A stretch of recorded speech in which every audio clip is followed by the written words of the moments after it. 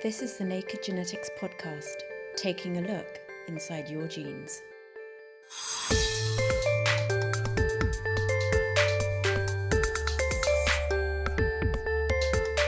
"20 years ago, gene therapy was a great hope for the future of medicine, directly tinkering with faulty genes to cure diseases. But progress has been slow. Now, things seem to be changing.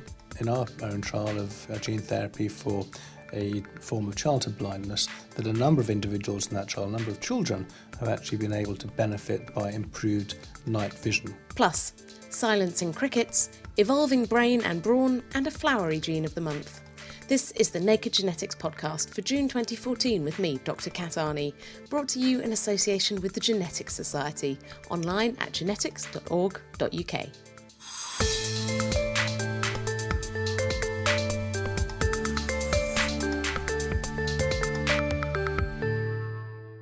Over recent decades, the scientific world has become increasingly excited about the potential for gene therapy, manipulating or replacing faulty genes to treat or even cure human diseases. But so far there's been a lot of hype, but very little actual progress in clinical trials. Now things start to be making some headway, particularly with gene therapy for certain forms of sight loss. To find out more, I spoke to Professor James Bainbridge from UCL's Institute of Ophthalmology, who's testing treatments that deliver genes directly to the retina, the area at the back of the eye responsible for vision. I started by asking him to explain exactly what we mean when we talk about gene therapy. So gene therapy refers to treating someone's condition at a genetic level. In perhaps its simplest form, it involves using a gene to treat a condition, and that gene is typically one that the patient, the person with the condition, otherwise lacks. So some people develop conditions because they fail to inherit a critical gene from either of their parents, and in the simplest form, gene therapy involves providing them with a copy that they would otherwise have inherited from their parents. In the case of the area that you're interested, the eyes, what kind of conditions are we talking about where you think gene therapy could be a promising avenue? Are we talking about very common or quite rare diseases? What kinds of diseases are they? Can you give me some examples? These diseases which are inherited are cumulatively quite common. In fact, they are a significant cause of sight loss in the UK. They comprise a large number of distinct conditions, all associated with specific defects in different genes.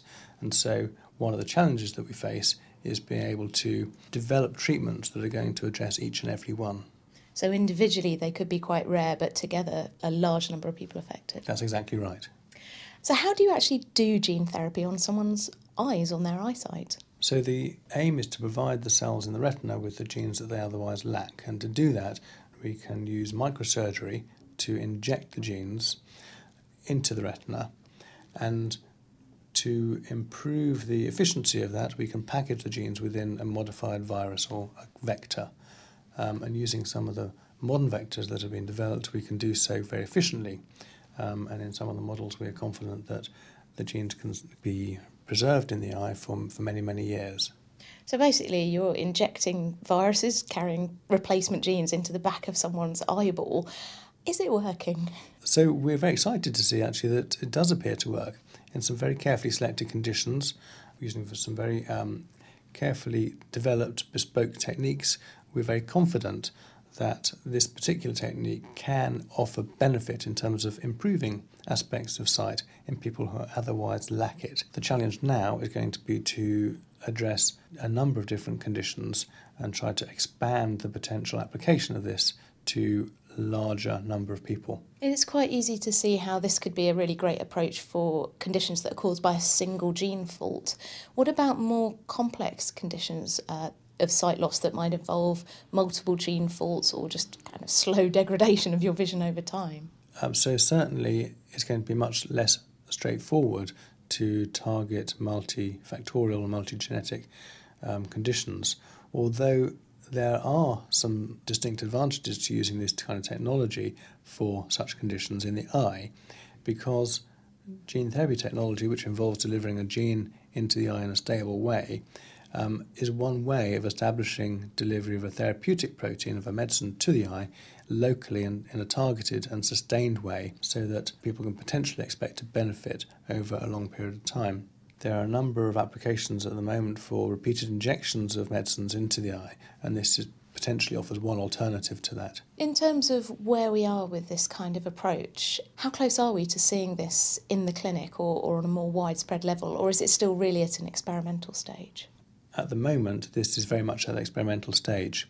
We are addressing a number of different conditions in the clinic, and so a number of different patients and people with inherited sight disorders particularly, but also those with more common conditions such as age-related macular degeneration are participating in clinical trials of this very novel technology. We're very excited by the first results that suggest that it can be safe and that people can benefit, but it's too early to say at the moment how much we can expect them to benefit and for how long in the longer term. In terms of the trials that have been done, have there been some examples where you've just gone, wow?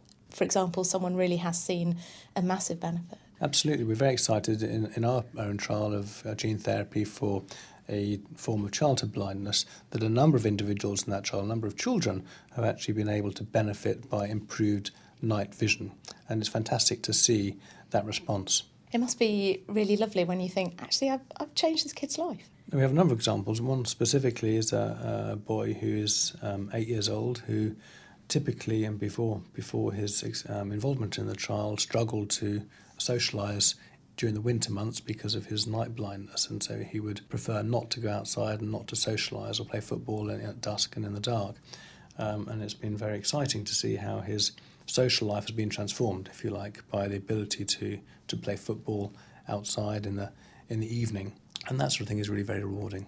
It's certainly very exciting. As I say, it's too early to know how soon this might be applicable to other people with other similar disorders, but we're very optimistic for the future. That was Professor James Bainbridge from UCL. Another area where gene therapy could potentially bring big benefits is cystic fibrosis, or CF, a disease caused by a faulty gene called CFTR, which affects around 1 in every 2,500 babies born in the UK. Professor Jane Davies at Imperial College London is involved in a major UK trial of gene therapy for cystic fibrosis. She explained to me how the disease is caused and how gene therapy might be able to help. Cystic fibrosis is what we call a recessive condition, which means that if patients have just one copy of an abnormal gene, they can be completely healthy and carriers. But if they inherit 2 copies, i.e. 1 copy from each parent of a faulty gene, then they have cystic fibrosis. And in normal health, what the cystic fibrosis gene does is it generates a protein which is very important in lots of cells in the body for shuttling salts in and out of cells. And the reason that that's important is because water tends to follow salt wherever it goes. And so particularly in organs such as the lungs and the digestive system, the surfaces of those organs are dehydrated and extra sticky and dry. And with regard to the lungs, bacteria can get in there, set up infection, inflammation follows infection, and then we get sort of lung damage, which ultimately leads to respiratory failure. In terms of gene therapy, you think, well, that's great. We should just be able to fix that faulty gene. I guess that's the idea. How do you approach doing that in practice? So actually fixing the faulty gene is extremely difficult. And what most people with gene therapy are trying to do for cystic fibrosis is ignore the faulty gene, but put a copy of the healthy gene into the cells next to it. The faulty gene on itself doesn't matter. So we're sort of taking over the work that the faulty gene should be doing by putting a copy of the healthy gene into the cells. And the way in which we try and do that is directly into the airway by breathing in, usually a mist solution. Some people have tried to do it with other liquids, down bronchoscopes and that sort of thing. And we're trying to get normal copies of the gene into the cells by coupling them up with things that we call vectors. And the vectors are just little transport systems that carry the gene across the cell surface into the cell and then into the nucleus where it needs to do its work. Like little postmen, really, just delivering the healthy gene into the cells where they're needed. Exactly, like little postmen. And the 2 types of postmen that people have used are viruses that have been specially modified to not infect the body but to carry the healthy gene along with their own genes into cells. And then synthetic methods such as liposomes, which is the route that we're going down. The benefit of the latter is that the body doesn't respond to the liposome in the same way that it responds to a virus. And viruses can be very good the first time you use them, but if you try and use them repeatedly, it's a bit like an immunization response. So the body gets used to it and chucks it out before it has time to do its work. So viruses are really good for certain diseases where you just need to do a one-off hit, like certain cancers. But for cystic fibrosis, because it's a lifelong disease, we believe at the moment that the best approach is to use liposomes. We're looking at ways to try and use either longer-lasting viruses or viruses that manage to get under the radar of the immune system so that you could give them repeatedly. In terms of where you are currently with trying to get these treatments to work, what's the current state of research? The current state is that overall, globally, there have been well over 20 trials of gene therapy for CF, but the vast majority of them have been a single dose, often into the nose, sometimes into the lung, but looking for proof of principle. Can this little postman get this gene into the cell and make the cell's behavior a bit more like a healthy one rather than a CF one? And the measurements for those sort of behaviors are not clinically relevant. So very, very few trials have actually addressed the clinical relevance of gene therapy. We've just finished the first one that we think has been properly designed to do that, where we've taken a large number of patients through repeated dosing over a period of a year. And the outcomes that we're looking for are, do these patients get better in a number of ways that we're looking at it. We finished the trial last week. The data are just being analysed and put onto the database, and we will see whether it's worked. We don't yet know. Obviously, for these kind of gene therapies, if you're just delivering things into the lungs, it's only addressing the problems in the lungs. Are there approaches that could maybe address some of the problems elsewhere in the body? Well, that's a really good point because it is a multi-system disease. The pancreas doesn't work properly, the gut doesn't work completely normally. Some people have liver disease.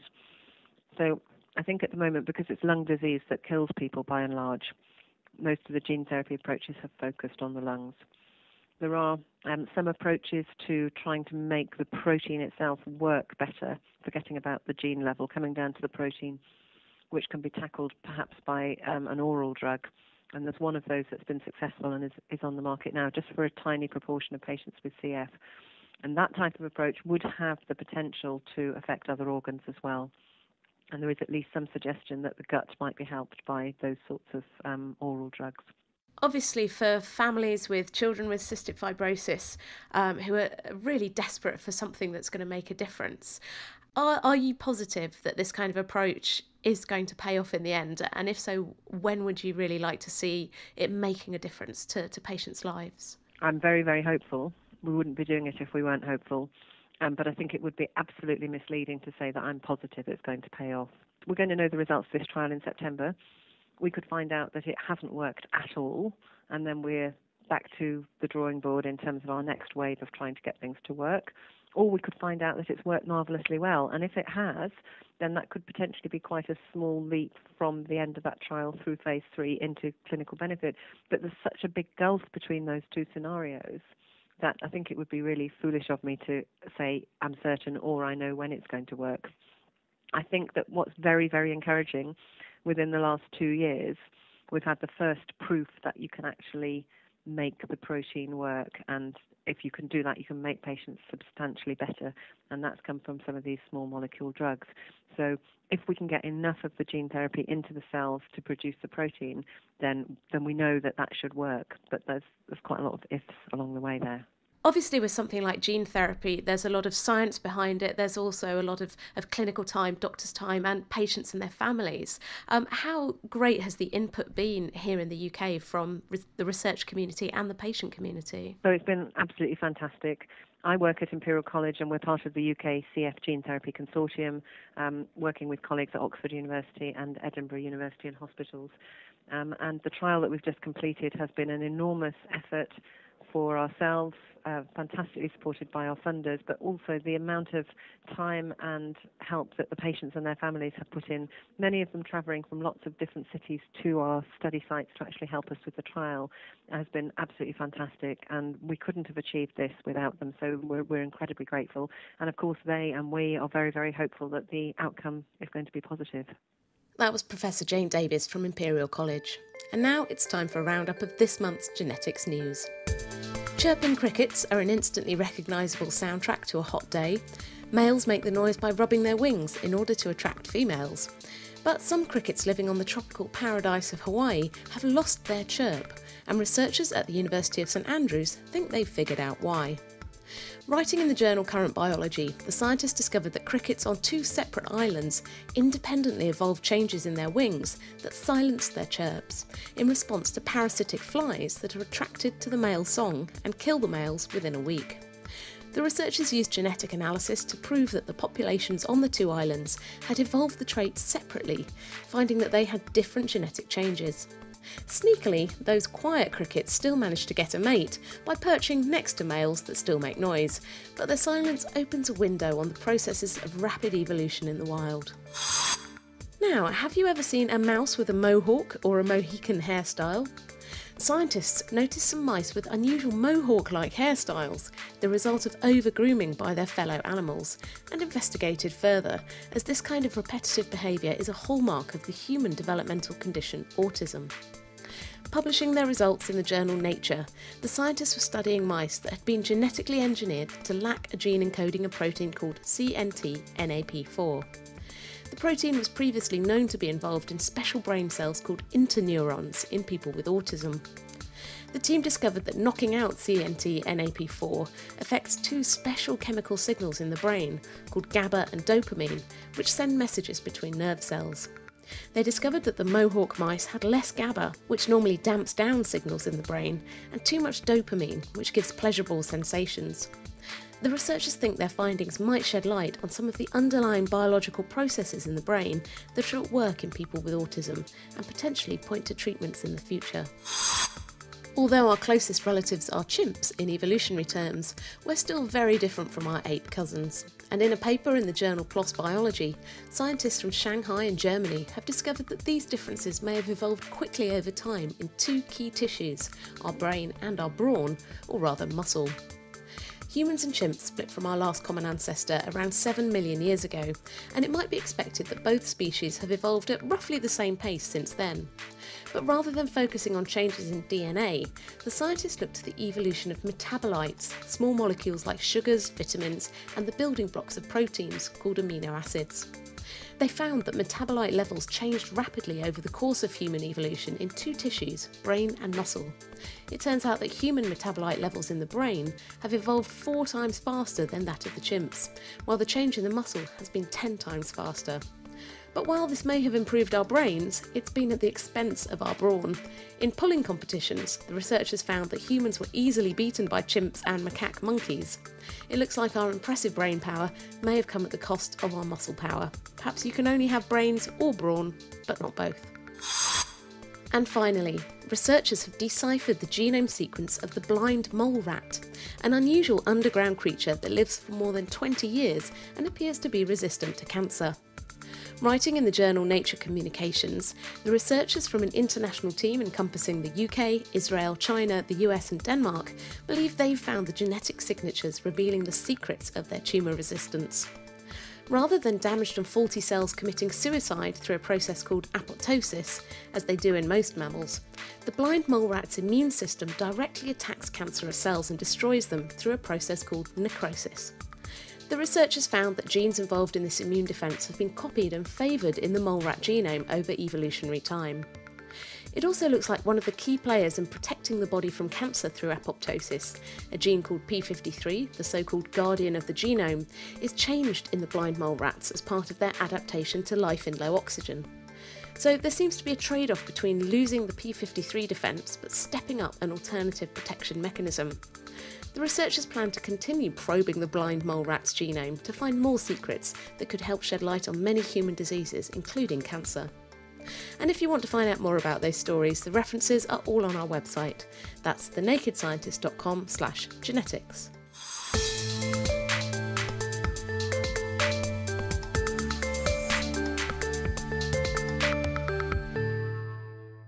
You're listening to the Naked Genetics podcast with me, Dr. Kat Arney.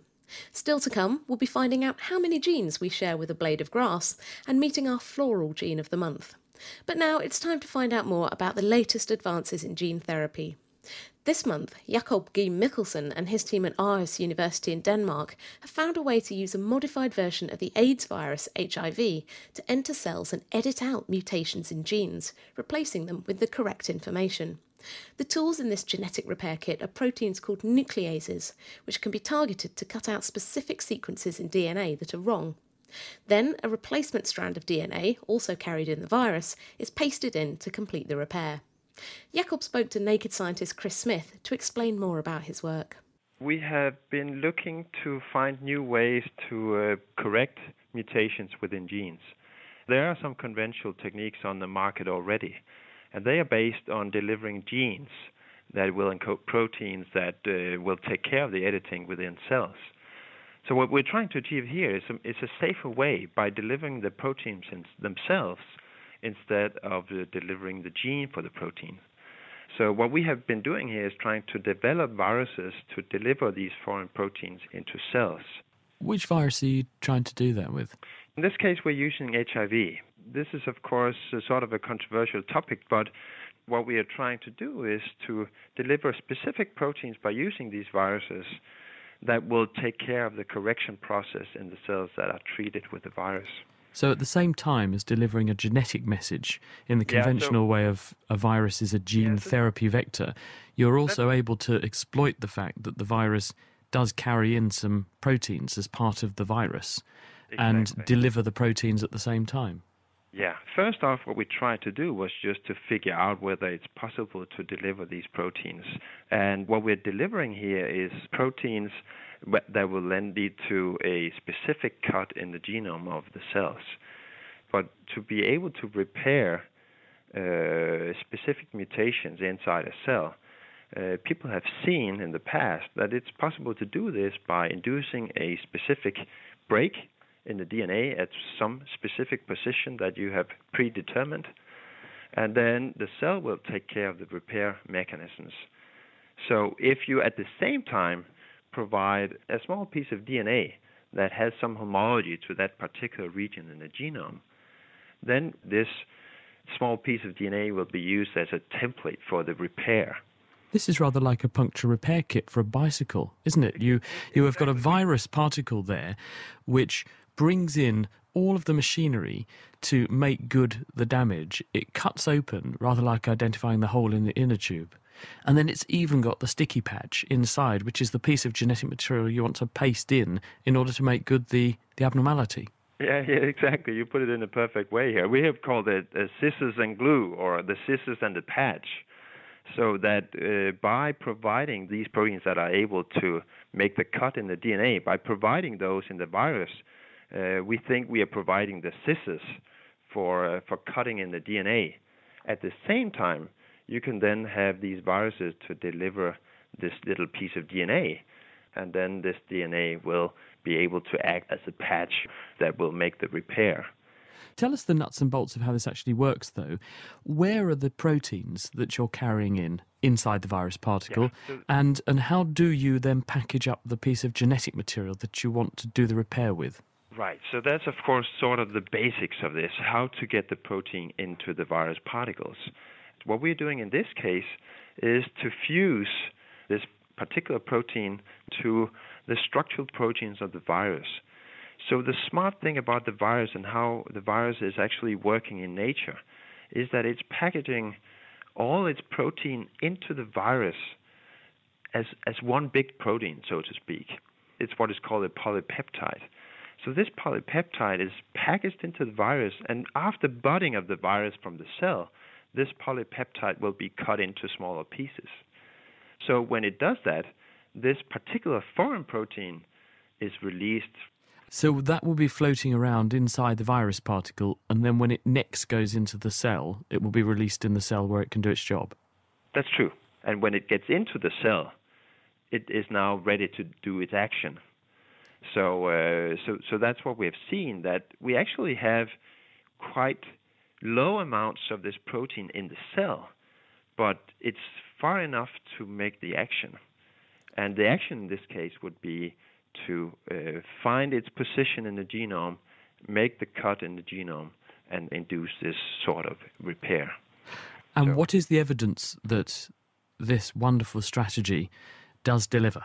Yeah, so we've done several things. One thing is first to deliver the protein in the viruses and not going for a repair, just to see whether this protein is actually able to cut inside the genome. And so we can see what we call gene disruption very efficiently after delivery of this virus. So the next thing we did was to then include the patch for repair inside the virus particles, so that we do what we call all-in-one particles, where we have both the scissors and the patch in the same virus particles. And for that, we developed a system where we could screen for specific repair mechanisms. So in this case, we used a reporter gene, the GFP gene, that has a mutation, and we are trying to repair this particular mutation. And so we can see when we deliver these virus particles, both with scissors and patch, that we have quite significant repair of this particular GFP mutation. That was Jakob G. Mikkelsen from Aarhus University talking to Chris Smith. That work was published in the journal eLife, and you can listen to their monthly podcast at elifesciences.org/podcast. And now here's Harriet Johnson with this month's listener question. Listener Martin Richards asks, given that all life on Earth is supposed to be descended from a common source, how many genes do I share with a blade of grass? Here's Dr. Aylwyn Scally from the Department of Genetics at the University of Cambridge.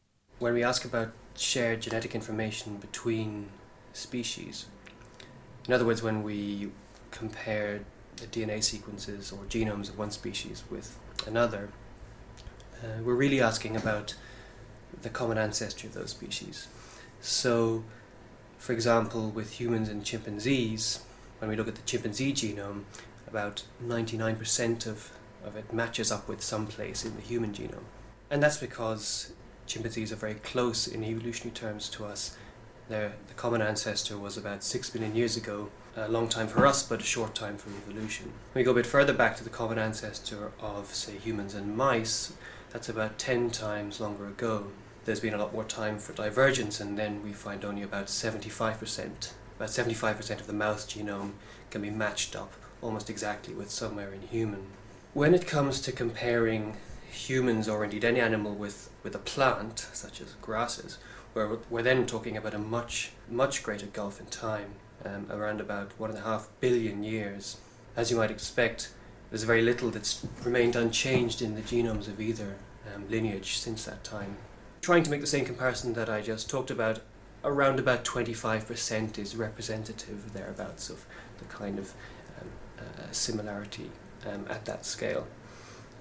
However, we can relax the constraint somewhat and we look for similarity which is not exact, but nevertheless close enough that there's similarity in function between regions of the genome.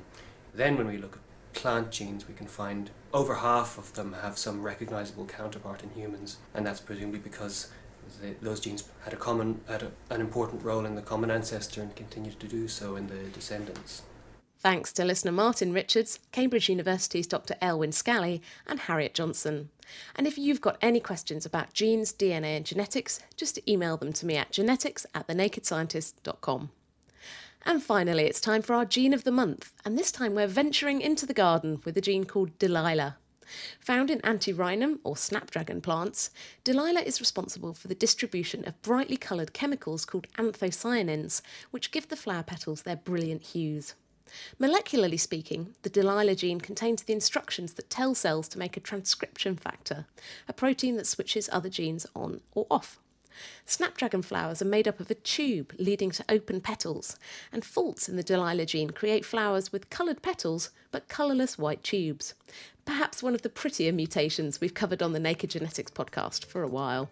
That's all for now. I'll be back next month taking a look at the issues around genetic testing. What can it tell us, and can it change our behaviour?